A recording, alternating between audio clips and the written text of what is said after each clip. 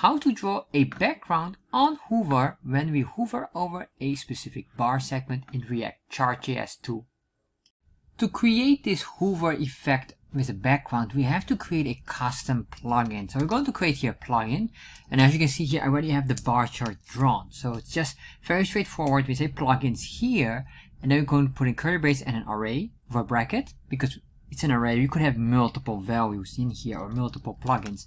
So I will call this the segment highlighter. There you are. Let's copy this. And then I'm going to say here, constant segment highlighter equals, and then in here, I'm going to say ID for the segment highlighter, comma, and then we're going to say, when would we like to draw those items? Well, basically, we want to have them behind our data sets. So that will mean before data sets, we will draw the chart, arcs, and I guess the plugin options, although we won't be using these except for the chart. So once we have this, what I want to do is an object destructuring, and I explained in another video, understanding Chartjs for object destructuring. If you don't know what I'm doing, just watch that video. I'm going to say here the CTX, we'll be using the tooltip. We're going to use the chart area, and probably in the chart area what we'll be needing is maybe the top position and the height. We don't need much from that. And then finally we can use the scale, so we can say here the X and Y. Although probably won't be using all of them as well. We can delete them afterwards, so no problem at all.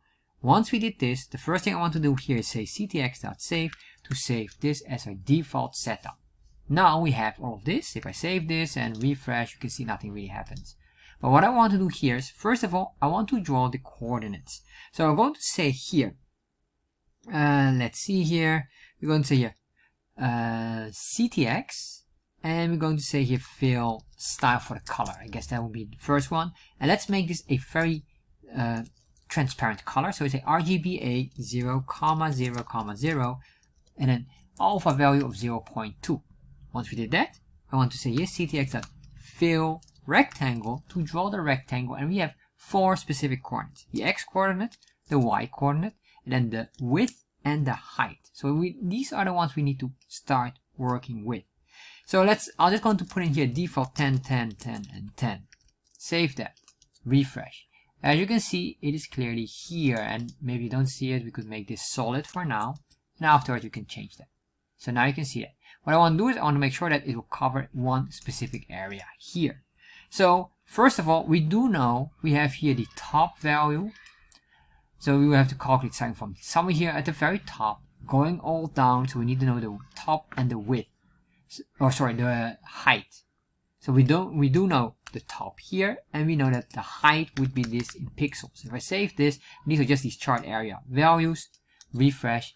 It already goes from top to bottom. Of course, now it needs to become more intelligent, knowing when we hover over a specific element, going on that element or behind that specific element.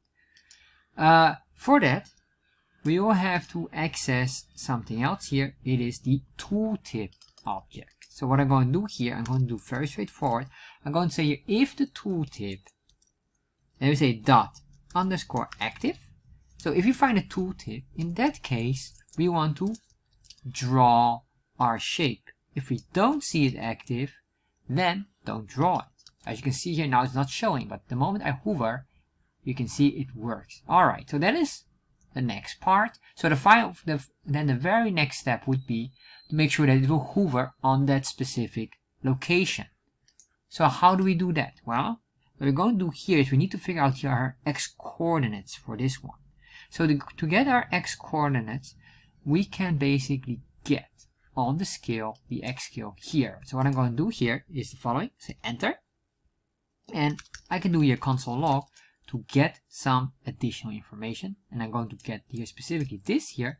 If I save this, refresh, open up developer tab, hover over a element, you can see here we get, of course, the animation, but we get the information here, the data set index and the index number. So in this case, the index number is referring to the bar element, and that's what I need. So I'm going to say here dot index. And if I save that, we should see now, if I do a console log, 3, 2, 1, etc., etc. Very clear. Now I can copy this, and probably we can calculate now nicely the following. We say here constant x coordinate equals this. And then what we have to do here is we're going to use a built-in functionality x for the x scale here. Is a get pixel for the value, which is the index number. So basically the number, whatever would be here, convert this into a pixel coordinate. So in the moment we have this, we can just copy this and put that in here. Save, refresh. So now if I move, there we are. Although it's in the center. Why in the center? Because the bar is being calculated starting from the center here. So that would mean that we need to calculate the segment width from this point to that point. So how do we do that? Well, we have to do some tricks here as well. So what I'm going to do here, let's say here, constant segment width. And this will be basically on the width on the x scale. Here's the nice thing of this. And basically we could even get it on here as well. Doesn't matter. It's basically the width from this point to that point. And then all we have to do is to divide it by the amount of data points we have. That's it. So what I'm going to do here is I'm going to say here x.width, which gives us the value. And then what I want to do is I want to divide this by the data.labels and then dot length. So we have this, and if you're wondering where this data label is coming from, it's of course coming from here very up. But of course I might need here the data object as well, or else it will not recognize it. So if I do this, get a segment width, and this segment width can be in here. Put it in there, save, refresh. So now we get this. As you can see here, we get the width, but as I told you earlier, it is always positioned in the center. So that would mean that we need to move basically this width 50% back, or basically whatever the width is from this element, divide by 2, and then deduct that width amount to push it here. So what I want to do here in the x coordinate, basically I just need to figure out how much would be here the starting point by doing deduction of a certain amount. So what we can do here then, I guess, is to calculate here the coordinate, or maybe not even in here, but here above. What I want to do then is I'm going to say here minus our segment width divide by 2. If I save this, refresh, you can see here now we are nicely covering exactly the entire segment of that bar. So final item is to change the color back, and here, where is that? Here we're going to say here the alpha value 0.2, save, and there we are.